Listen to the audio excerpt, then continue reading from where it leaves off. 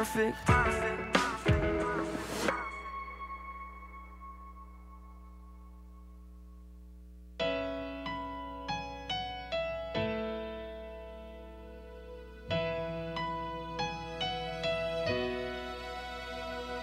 The question was raised as my conscience fell.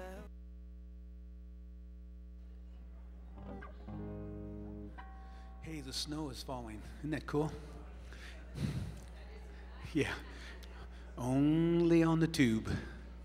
Where's that fire? No, it's rain. I know. Please, let's stand together.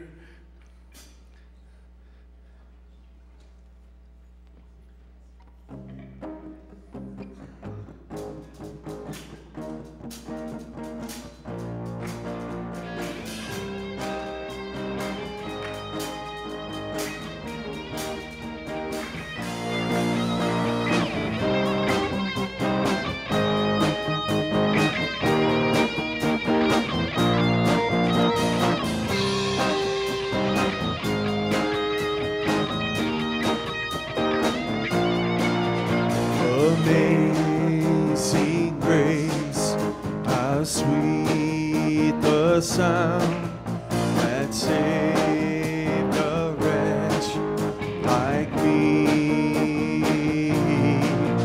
I once was lost, but now am found, was blind, but now I see so clearly. Hallelujah, grace like rain falls down on me.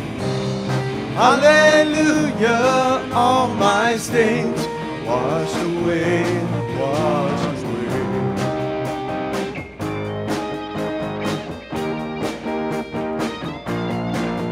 'Twas grace that taught my heart to fear, and grace my fears relieve. How precious did that grace appear, the hour I first believed. Hallelujah, grace like rain falls down on me. Hallelujah, and all my stains washed away, washed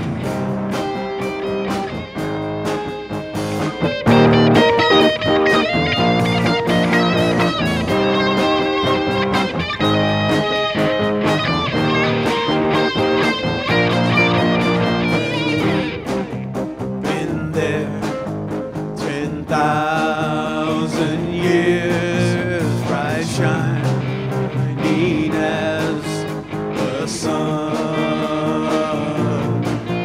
We've no less days to sing your praise than when we first begun. Hallelujah, grace like rain falls down on me. Hallelujah, and all my stains washed away. Hallelujah, grace like rain falls down on me.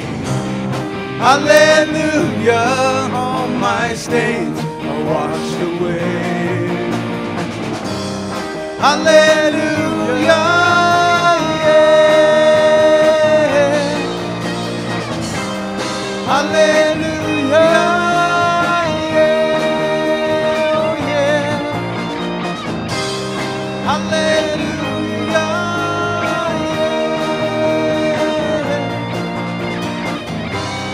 Hallelujah, and all my stains are washed away. They're washed away.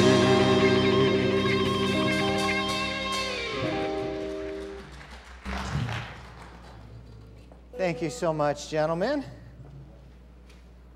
You know what this band needs? It needs some women. It needs some women. Cowbell. We need some women in this band. So, hint, hint, hint. Hey, I want to ask you all to do me a very small favor. If you don't do it, I won't like you. It's easy. What I'd like you to do before you leave this morning, take a little piece of paper, rip it off your bulletin, take it out of your purse, whatever you have to do, and answer a question for me. Just say it like this: music too loud, music not too loud. Last couple of weeks, some people come up to me and said, hey, Steve, it's too loud. Maybe it is, but I need to know what the majority feel. It's kind of like a thermostat. You know, you give somebody a thermostat, it's too hot in here, it's too cold in here, and it's all day, you know. Music volumes are similar. Everybody has their own preferences, you know, but if a lot of you think it's too loud, then it's too loud. You know, if only a couple of you do, it's, you know, maybe we just need to push you back or something, I don't know. But I do want everybody's feedback, so if you'd be so kind, before you leave this morning, put it in the offering boxes. Thank you. Yep, put it in the offering boxes. And we'll tally those up, and then we will see what we see. And thank you very much. So this week, we did our scripture reading, and something really jumped out at me. We were reading through Proverbs, we're reading through some other books of the Bible, but I think we hit like 7 Proverbs this week. And talking, how to use our mouths, was addressed at least 30 times. So I'm thinking this is a significant issue. And it's especially a significant issue in this week's reading. But come on, just a few Proverbs, 30 times? So I started doing some thinking just on the idea of talking. And I remember this saying, it's a real famous one, loose lips sink ships. You guys ever heard that?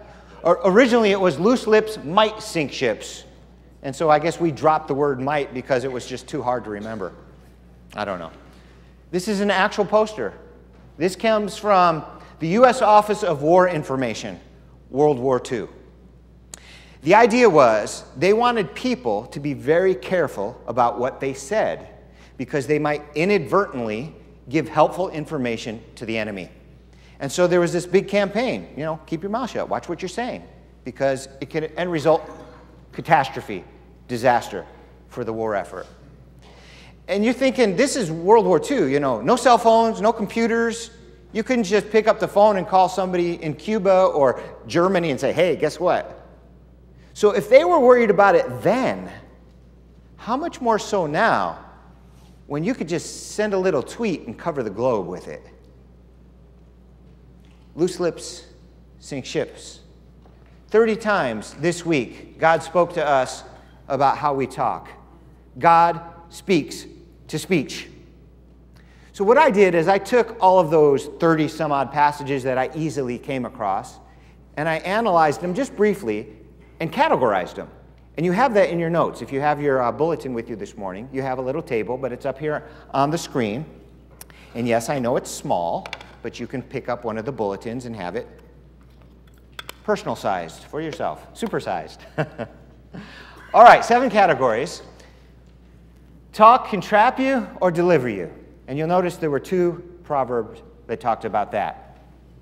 Talk can reward you. There were 4 passages on that. I threw in Leviticus 19 also. Talk can harm or heal. 8 passages.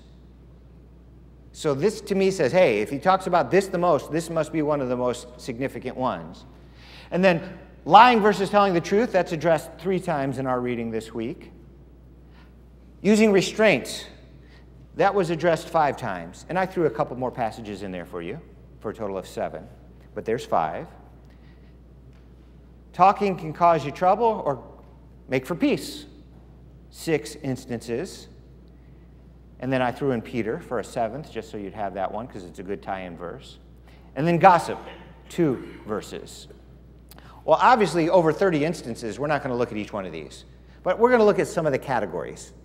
And hopefully, by the time you leave this morning, you will have a better grasp on how God would have you use your speech. First category I want to look at is talk can trap you or deliver you. Here's what Proverbs 12:13 says. An evil man is trapped by his sinful talk, but a righteous man escapes trouble. So this is real easy to understand. Driving down the street, lights are flashing. Cop pulls you over. He says, "Excuse me, sir, do you know why I pulled you over?" And you say, "You smell donuts coming out of the trunk?" An example of how trap talk works. That can get you into trouble. I would highly recommend no donut jokes to the cop that pulls you over. Now, you can do that and laugh, and he's going to find 20 things to write you tickets about. Don't do it. Get you into trouble. Or he can pull you over, and he can say, "Sir, do you have any idea why I pulled you over?" He said, "Well, I didn't, but when I saw your lights, I looked at my odometer, and I was going 7 over. I had no idea. I'm sorry, I didn't know." You're just going to freak him out for starters. Honesty, admission, apology, integrity. Chances are he's going to say, "Well, just be careful. I'll just give you a warning this time. Have a nice day."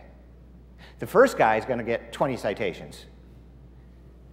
An evil man is trapped by his sinful talk, but a righteous man escapes trouble. Our lips can get us into trouble, and our lips can get us out of trouble. And the scriptures are teaching us, be wise. Don't use your lips to get you into trouble. Loose lips sink ships. Just be careful what you say. This one, Proverbs 13:3. Keep what you know to yourself, and you'll be safe. Talk too much, and you're done for.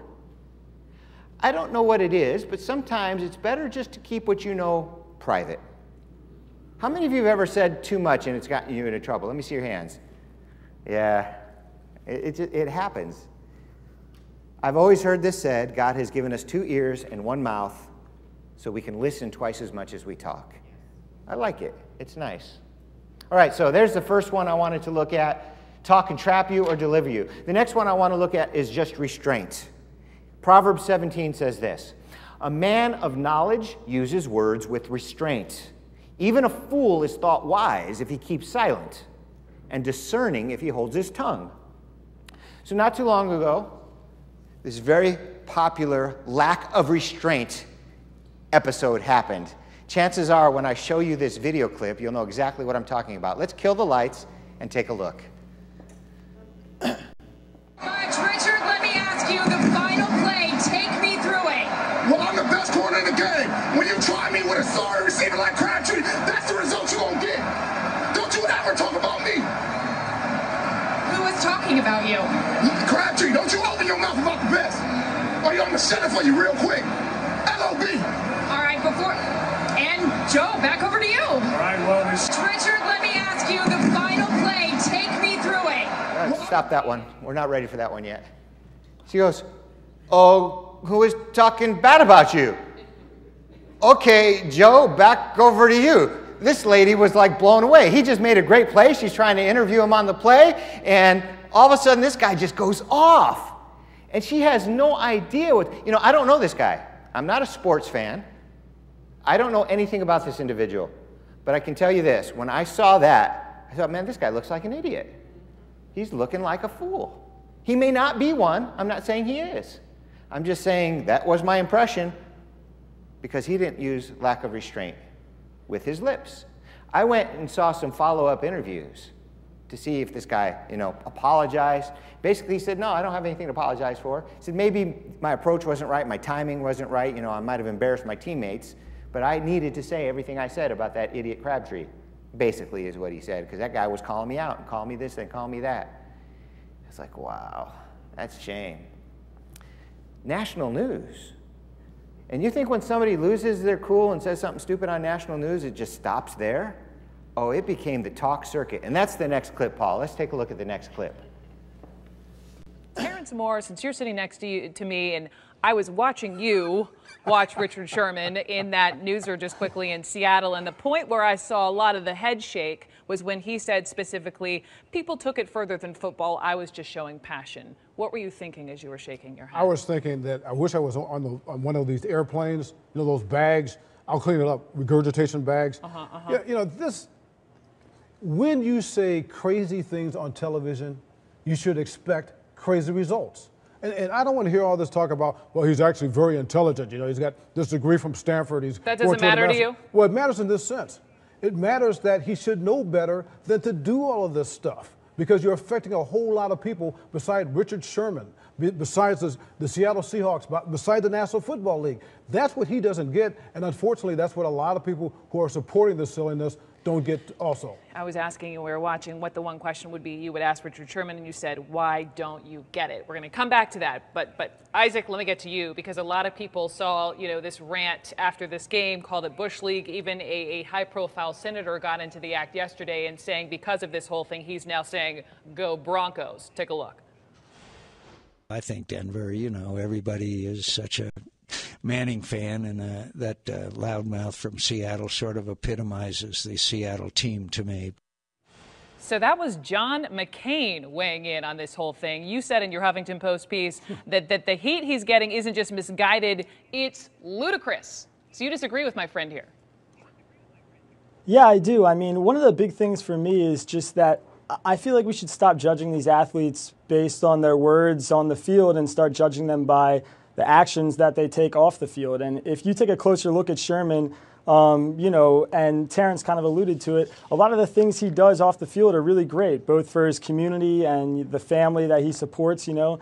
And when I look at a guy like that, I see, you know, a young kid who was hyped up and lost in the moment, and he made a mistake. There's no doubt about it. He shouldn't have said what he said, and he shouldn't have come off the way he did. But he's clearly an ambassador for his community, and the kind of person that if you take into account the things he does off the field, you know, he's an individual that I feel like you can absolutely look up to. Okay, Terrence, I read your piece word for word, and forgive me, I mean, you basically are saying, hell yes, he should be judged 24/7. This man is a role model any and everywhere. I mean, that's exactly why you're referring to what I wrote for CNN.com today. And I'll tell you something, two people that I know very well, Hank Aaron, who is the greatest player who ever lived, and my dad, okay? And they both agree with Richard Sherman. They both disagree with me. Okay. And with apologies to Hank Aaron and my dad, I think a lot of people are missing the big picture here. And the big picture where I'm coming from, a person who deals a lot with youth, particularly black youth, this guy is affecting these kids. And this goes back to 1993 when Charles Barkley made that ludicrous statement that I am not a role model. Because we're all role models. And the other thing is with these kids, particularly black youngsters, you've got latest statistics that show that about 70% of black youth born today are to unwed mothers, okay? They don't have a positive role model in the household, so they're turning to these rappers and to these athletes as their role models. And when they see some cartoon character out there, like even Richard though he Sherman, was saying to our own Rachel Nichols, you know, listen, I'm this guy on the field, I'm this guy off on the field, I want to win. But Brooke, those kids are not seeing that. They're seeing him acting like a fool on the field, and they think this is the way you're supposed to act, not only in athletics, but in life.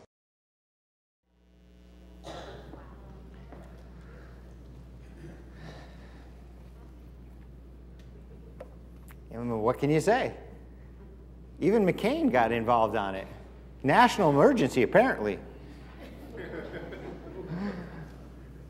The Apostle James wrote, everyone should be quick to listen and slow to speak. Maybe you've heard this before. It comes from Mark Twain. It's better to remain silent and be thought a fool than to open one's mouth and remove all doubt. And you know, that sounded very similar to Proverbs 17:28 that I just read to you. Even a fool is thought wise if he keeps silent. I love Mark Twain. He just got a way of saying things. Better to remain silent and be thought a fool than to open one's mouth and remove all doubt. The category of restraint. Only you've got the ability to control your tongue. Next category. Using your mouth can make for peace, or it can make for trouble. It can get you into trouble, or you can make for peace. Proverbs 15:1. A gentle answer turns away wrath, but harsh words stir up anger. So, you got two guys talking, and one of them's hot under the collar, and he says something, he kind of escalates, and says something angry and loud. Now, you've got an option at that point.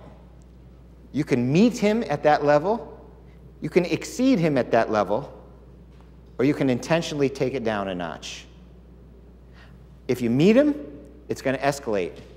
If you exceed him, it's going to escalate more.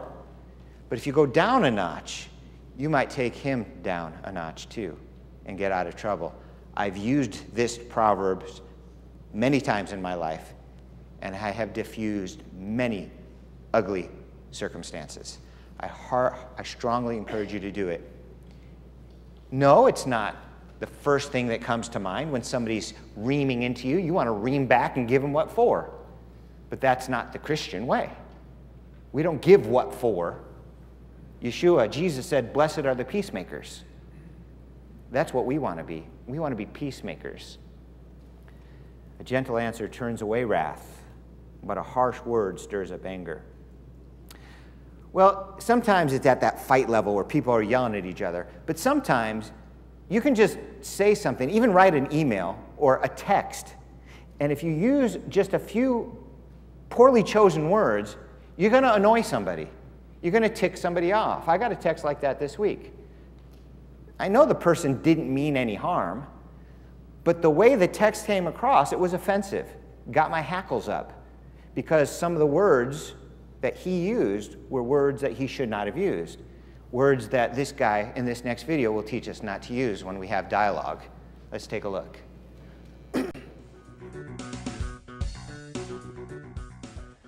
When handling a conflict, your choices of words do matter. The wrong words can heighten tensions, even when your purpose is just the opposite.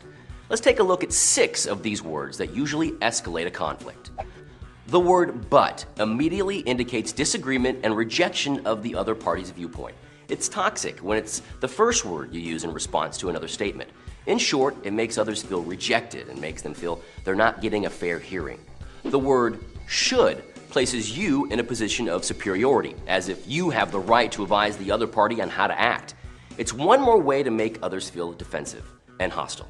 The next toxic word is you, because it has an accusatory feel to it. It's a verbal way of pointing fingers. In response, others are likely to return an accusation and escalate matters. Always and never indicate a sense of certainty that will likely aggravate the others. Always and never are harsh absolutes, and that's why they escalate tension. They make others feel they're always wrong or always at fault. Can't has a negative feel in just about any situation, but it's especially counterproductive during confrontations. It puts you in a position of authority the other person's not going to like, as if it's you who gets to make the rules. And its negativity escalates the tension and make everyone feel the situation is hopeless. There are simple ways to communicate when your goal is to diffuse tension. Choose your words carefully to give yourself the best chance for success. Avoid using these 6 words.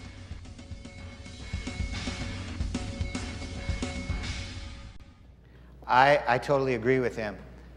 So I wrote a little sentence. But you should always take his advice. Never ignore it. You can't succeed otherwise. Yeah. Gossip. Next category. Proverbs 16:28.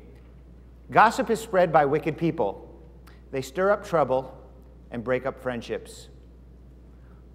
If you have seen a friendship broken up over gossip, can I see your hand, please? Yep. And if you have seen trouble stirred up by gossip, can I see your hand, please?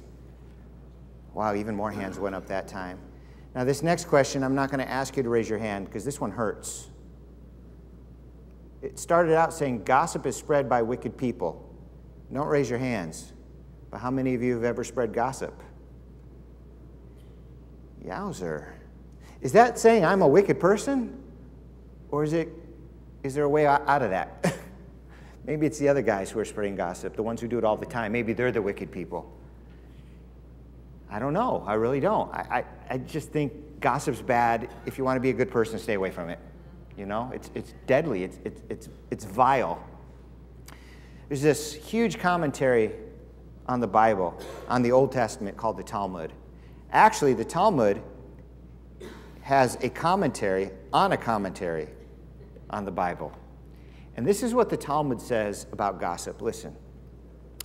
The sages say that for 3 transgressions, one forfeits his portion in the world to come. They're saying, if you do one of these 3 things, you'll never get into heaven. Murder, adultery, and idol worship. And an evil tongue is equivalent to all 3. Do you hear what they're saying? They're saying gossip is the worst of all of them. And in their opinion, murder's enough to keep you out of heaven, and gossip's worse than murder. I think it's okay to talk about people as long as you're saying something nice about them. I just don't think it's okay to talk about people if you're not saying something nice about them. The dictionary's definition of gossip, listen to this: idle talk or rumor, especially about the personal or private affairs of others. Did you hear the word untrue in there? Or the word lie in there? Or the word intentional in there? No. I've heard people say, I just heard it on TV a couple weeks ago, it's not gossip if it's true. Apparently, it's irrelevant whether it's true or not. If you say something about somebody else that makes them look bad, whether it's true or not, that's gossip and you shouldn't do it. I think it's okay if I said, you know, the band gets here early every Sunday so that they can practice to lead you in worship. And they come here every weeknight, every Wednesday night to practice. They give up family time, fun time, rest time, and job time. Those are true statements. I can say that because it doesn't make them look bad. In fact, it makes them look good. But if I were to say something like, Rich got here a half hour late this morning to band practice, Jose yelled at him, Mark threw a water bottle, bounced off the... You know, none of that happened. I'm just making it up. It might all be true, but I have no business saying it. What's the benefit of saying it? What good comes from it? Nothing. What bad comes from it? A lot.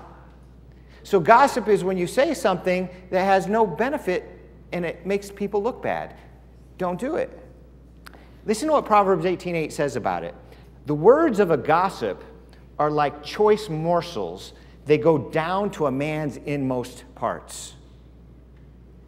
Gossip plants seeds.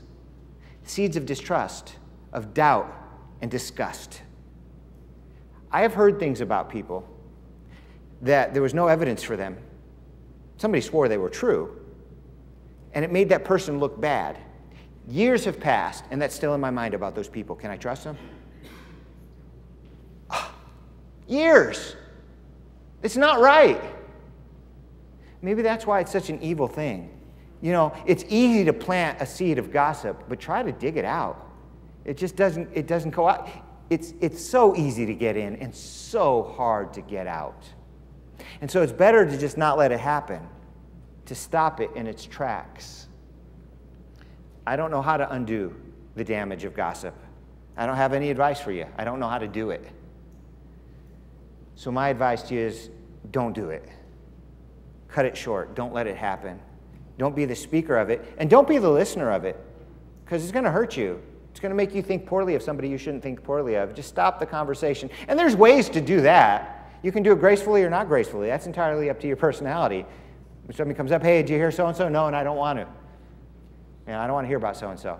Or try this one. Have you heard about so-and-so did such and such? No, let's go talk to him and see if it's true. No! Well, why not? Let's go see. They're right over there. No, I'm not. Come on, I'm going to go talk to him. You will mortify this person. Chances are they will never come to talk to you again. They'll probably talk about you, but they won't come talk to you. And that's fine, because you can't shut them up anyway. As long as they're not talking to you, you've got half the battle won right there. But what do you do when they're talking about you? Don't worry about it. Nothing you can do about it. Don't worry about it. This is a problem for children, because they have to learn how to deal with it. So I found a video clip that addresses gossip at the level of middle school. And I think you'll find some great advice in there, even though it's aimed at children. Let's take a look.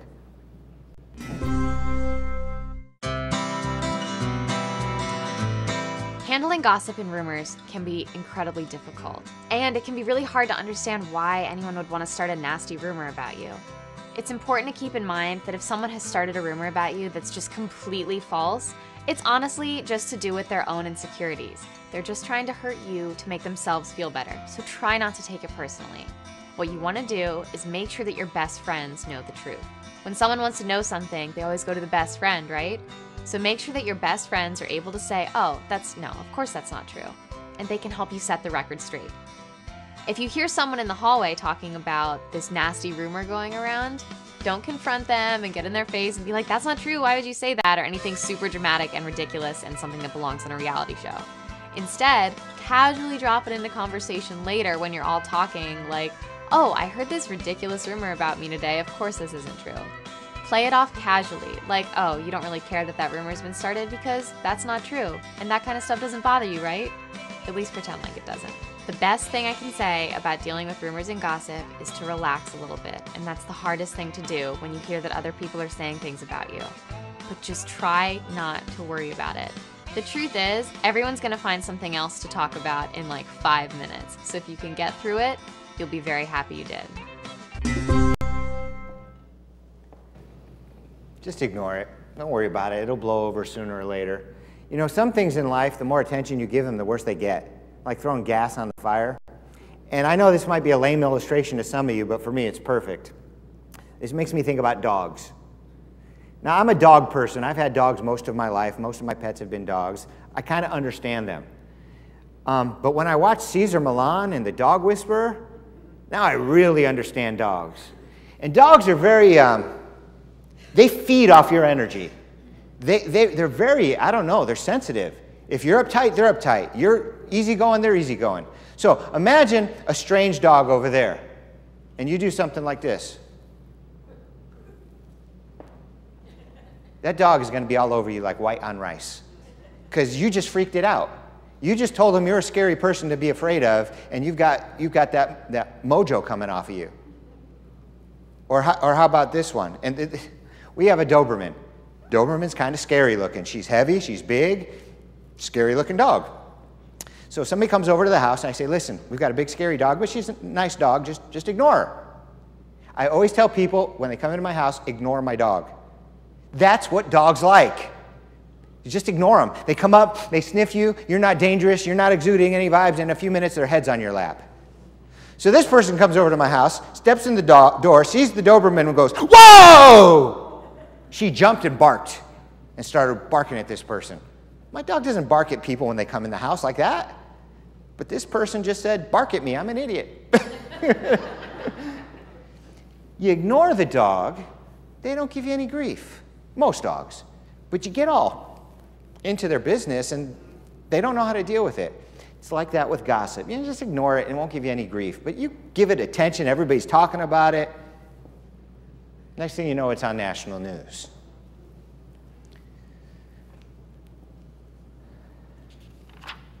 Jesus said, and I quote, I say to you that for every idle word men may speak, they will give account of it in the day of judgment. For by your words you will be justified, and by your words you will be condemned. Now, Jesus came and died for our sins. That means if we give him our life, we tell him we're sorry, we don't want to be sinful anymore. We will reject sinful behavior, best we can, of course, and pledge to follow him. He forgives us all our sins, past, present, and future. So we have a standing in heaven that's it's clean. It's a clean slate. The Bible puts it this way: he who knew no sin became sin on our behalf, that we might be made the righteousness of God in him. He swapped places with us when he was crucified. He took all our sin upon himself and gave us his righteousness, so that when we pass into the next life and stand before God, he doesn't see all our sin. He sees the righteousness of Christ in us. And then he makes it so we will always be that way from that point forward. So when it says you'll be judged by everything you say, what's he talking about? Well, in part, he's talking about people who have not yet had their sins cleansed by Jesus. In part. Because whether your sins are forgiven or not, there's still accountability in the afterlife, usually for reward, not for punishment. But the point I want to make to you really isn't the afterlife or reward or punishment. I wanted to give you that picture. But the power and danger of words. They're so important that God keeps a record of every one that comes out of your mouth, and we're held accountable for them. That's what I wanted to share with you. Loose lips sink ships. So before I let you go, I want to share with you a couple more passages, including my two favorite passages in the Bible. Just in 7 Proverbs, we saw 30 passages. That's too many. Can we narrow it down to a couple really good ones? Yes. Here's two of my favorites. First one, death and life are in the power of the tongue. By the way, that was in our reading this week, Proverbs 18:21. And it's so easy to memorize. You just got to hear it once and you can memorize it. Death and life are in the power of the tongue. And I would encourage you to memorize it. Understand that through your mouth, you can sink a ship or save a soul. Our lips have the ability to do amazing things, good and bad. Death and life are in the power of the tongue. Ephesians 4:29 is a bit more poetic. In fact, I'm going to do the King James version of it because I like it so much. Listen, let no corrupt communication proceed out of your mouth, but that which is good to the use of edifying, that it may minister grace unto the hearers. Basically, it says don't let anything bad come out of your mouth, only good stuff that builds people up and doesn't tear them down. That's how you might say it in modern lingo. Minister grace to the hearers.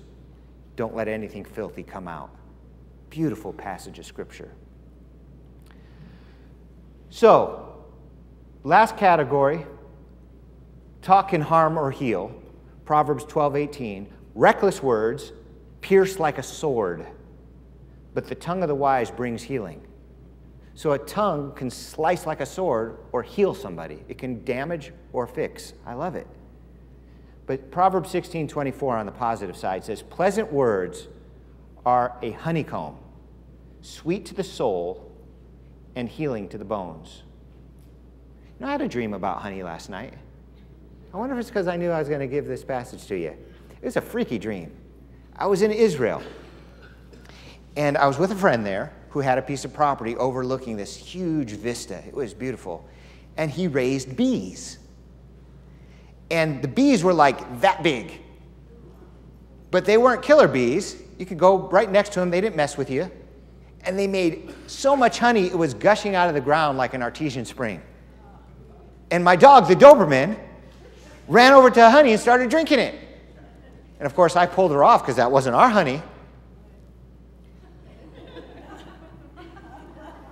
Wackadoodle dreams.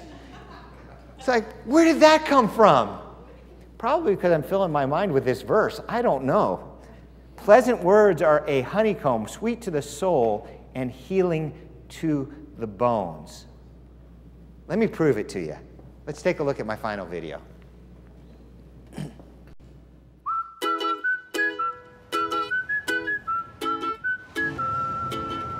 You're spectacular, unique, sophisticated. Just make a lady feel good. I love that sign. Getting fit. Up top, have a great day. Look how cute you are. That's very kind of you. I've complimented a lot of people today, but deep down in my heart, I love that bow tie. Hey, sweet kind words. That suit suits you, sir. You're looking good. Oh, thanks. Looking great? Yes. Yes, you are. Thanks. Absolutely. Sam, bringing some mirth to the people of our great city here. Peace and love. Mustache. Top notch. Hey, how's it going here, guys? Look at you guys. Doing, looking good. How are you? You're looking good. Why, thank you. Just trying my best. What else have you got? Hey, little guys. Hey, oh, no. It's okay. Oh, you're cute. No, stop. Here, he's protecting you, though. That's good. You got a good guard dog there. Put a smile on your face? It did mine. It cheered me up. I thought that was so cool. The one that I liked the most was the guy with the bow tie. He was like looking at this guy like, what an idiot. He was ready to walk away. He said, but I really like your bow tie. And he came over and shook his hand. Words, man, they're a honeycomb. Sweet to the soul. You know, another favorite passage, I only gave you two, so you can't think on this one. A word fitly spoken is like apples of gold in settings of silver. I like that. So I would like to encourage you this week to just be real careful about what you say. Not only on the negative to not say it, but to do the positive. Now, I knew this lesson was coming. Plus, you know, I try to practice what I preach. Don't always succeed. But I was out to lunch with Joseph this week. And we were at a buffet, and I got a piece of steak. And, you know, it's hit or miss at a buffet. Any steak is hit or miss. I like good steak. I don't like not good steak. This was a good steak. So I decided I was going to go over and tell the chef that it was a good piece of steak. You know, he's just sitting there all day, thankless job, flipping over pieces of meat. No, I want medium well. No, I want medium rare. No, this one's too cooked. No, that's not cooked enough. No, that piece is too raw. I'm sure he gets sick of hearing it. So I just went over and said, man, that was a really good cooked steak. Thank you. Thank you, sir. You're welcome. Have a nice night. You too. Just you can make somebody's day. Just tell them thank you for what they're doing, you know? And I'd like to encourage you, go spread some love this week. Sound good? By the way, I asked you to fill out a little piece of paper, put it in the offering box. I even helped you. Music too loud, music not too loud. But if you put in a mean slip of paper, I'm going to tweet it. And I'm going to let the world see what you put in there.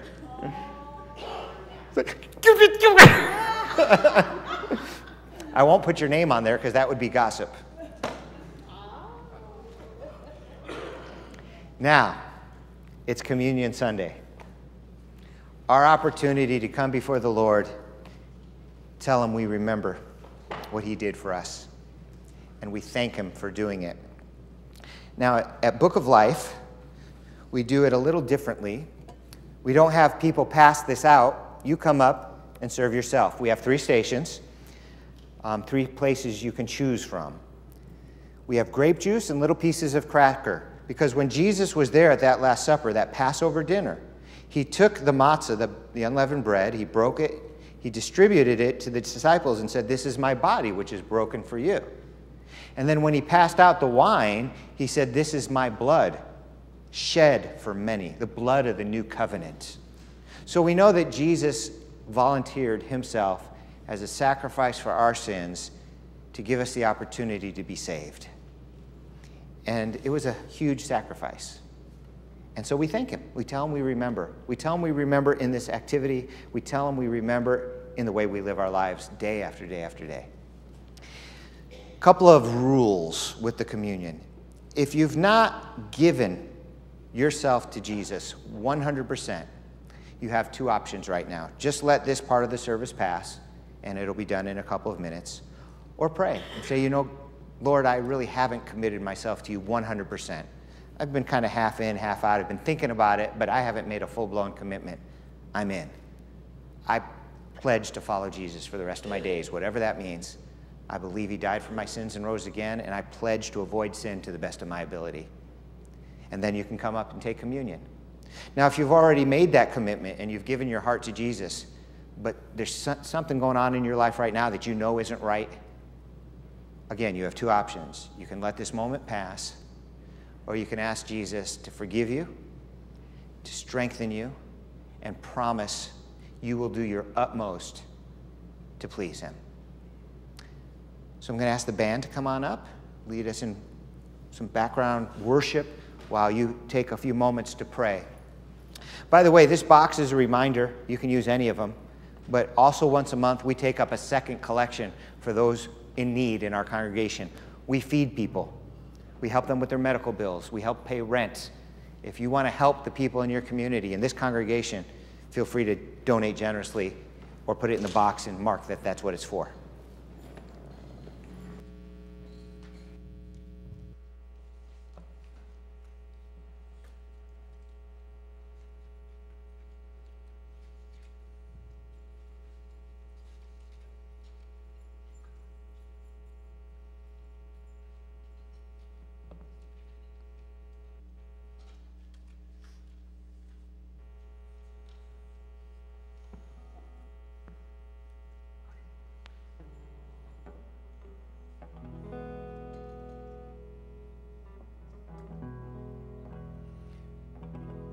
Oh, yeah, that's how it starts.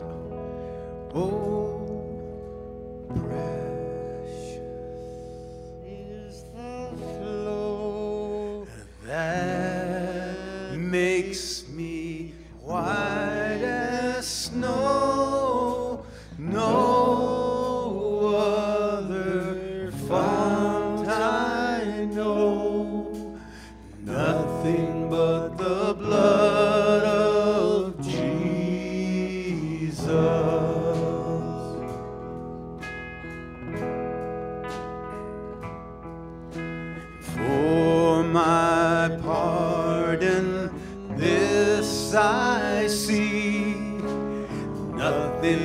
but the blood of Jesus.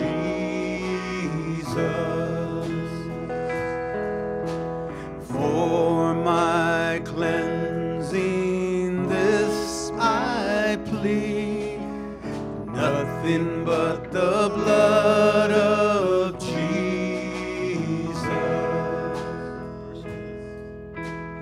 Nothing can for sin atone, nothing but the blood of Jesus.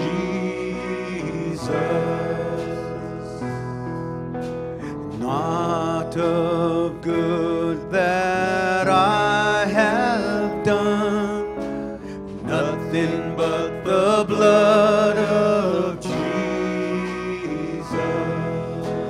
Oh, precious is the flow that makes me white as snow.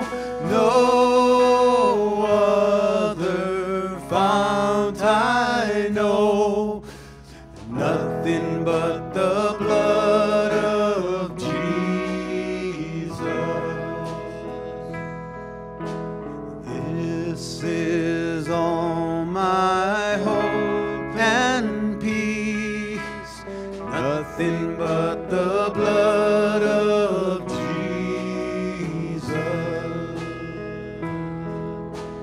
This is all my righteousness, nothing but the blood of Jesus.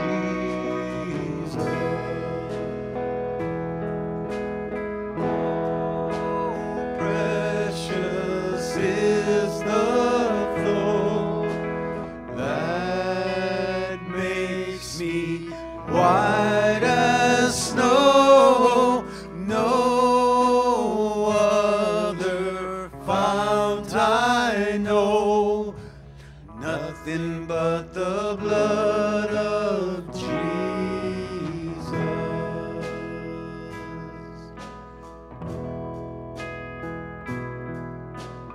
Oh, the blood of Jesus. Oh, the blood of Jesus.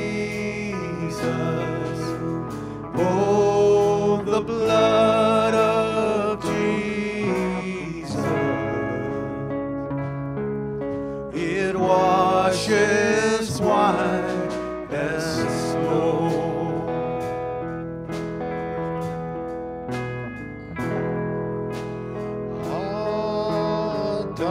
Adam shel Yeshua, Adam shel Yeshua, Adam shel Yeshua, ki sheleg malbi.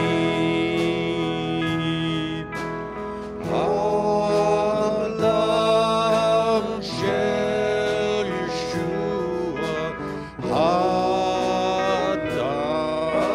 shel Yeshua, Adam shel Yeshua, ki sheles malbi.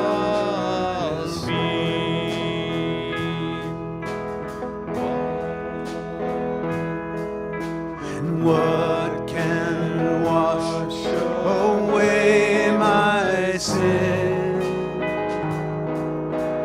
Nothing but the blood of Jesus. And what can make me whole again? Nothing but the blood of Jesus.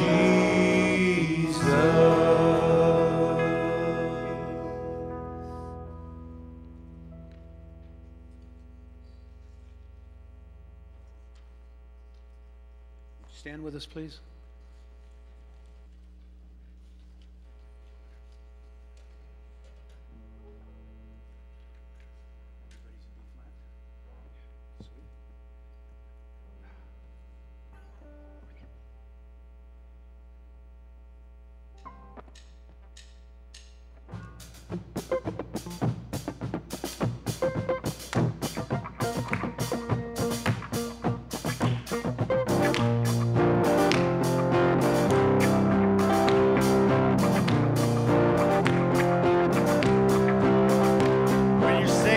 Not alone.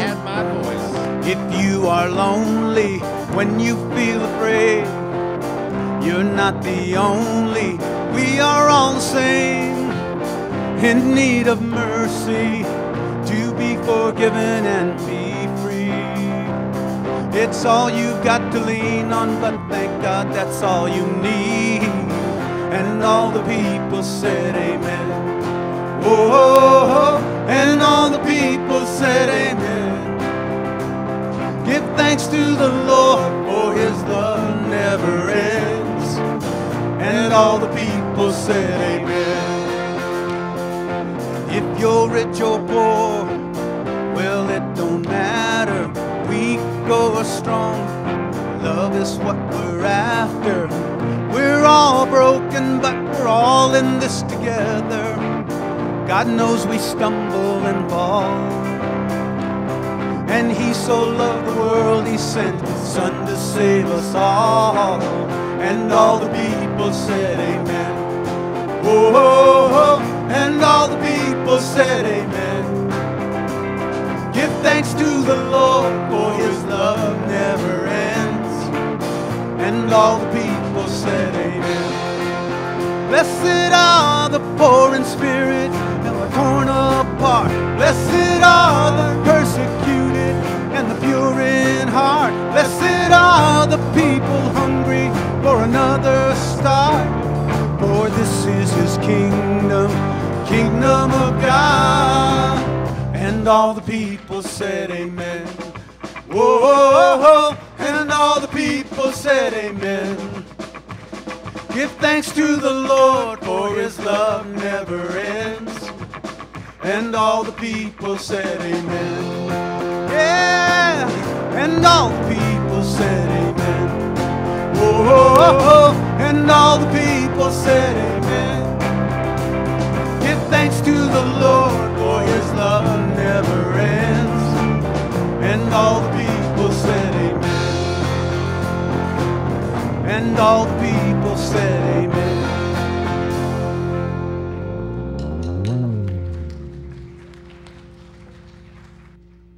Amen. Amen. I love that song. So you're going to get an opportunity to meet Steve Kaplan. He'll be up front here. Just feel free to come by and introduce yourself. Don't forget, if you're visiting with us, to bring your little blue slip over to the visitor table. Say hi to Susie. She's got a gift for you. Wednesday night, 5:30 dinner, 6 o'clock for our small groups with worship. I hope you have an amazing, blessed week. Go use some great words and watch what happens. God bless you. You're dismissed.